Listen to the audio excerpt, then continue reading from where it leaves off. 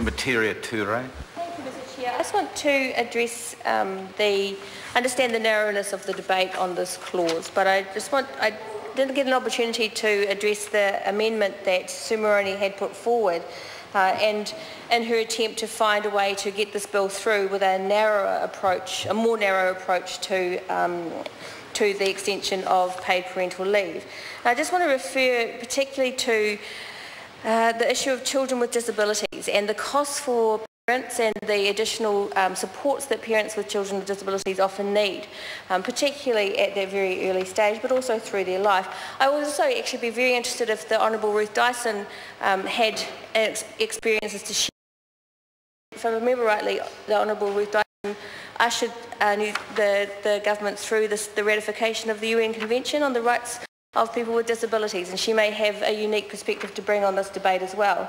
So the Children's Commissioner's report addressed in their expert advisory group's report on solutions to child poverty, addressed directly the issues that families with children with disabilities and children with parents with disabilities face when it comes to issues of poverty. And I just want to highlight a few of the things that they said there. They noted that there wasn't yet enough information about the effects of poverty on children with disabilities in New Zealand, and that the government was intending to gather more information about that. If they are still continuing doing that, that would be wise, because those families are particularly vulnerable, and they're families that have been identified by Sue Moroney as being particularly vulnerable for the purposes of this bill. The expert advisory group had a paper dedicated especially to this topic, and they referred to some research that they could access from the UK, from the Institute for Public Policy Research in the UK, where they talked about their research there showed that there's a two-way relationship between disability and poverty in childhood. Disabled children are among the most likely to experience poverty, and poor children are more likely to become disabled than those who are better off. They went on to say there needs to be a transformation in the quality and accessibility of services for disabled children, young people and their families. So the research from the UK was talking very clearly about the particular difficulties that families with children with disabilities face in terms of poverty, part of which can be well addressed through extending paid parental leave to these families.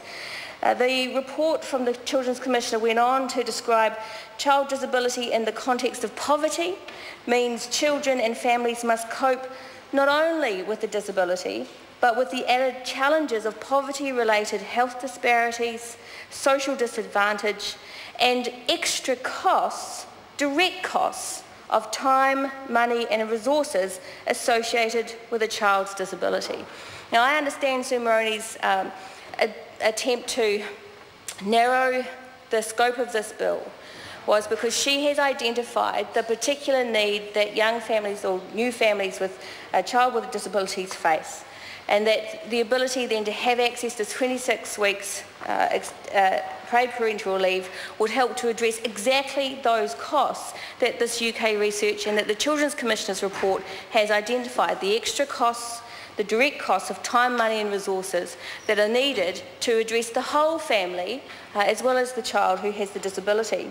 So the report went on to say that the Institute of Public Policy Research published studies from findings from a study in the UK to inform policymakers on what the priority should be to maximise the opportunities for people with disabilities through to 2020. So this is an extended piece of research. And their report states that children with disabilities are more likely than non-disabled children to live in poverty, and children with a disabled parent are also more likely to experience poverty. The report concluded that in order to meet the government poverty reduction targets, UK government, tackling the poverty of children with disabilities must be a top government priority.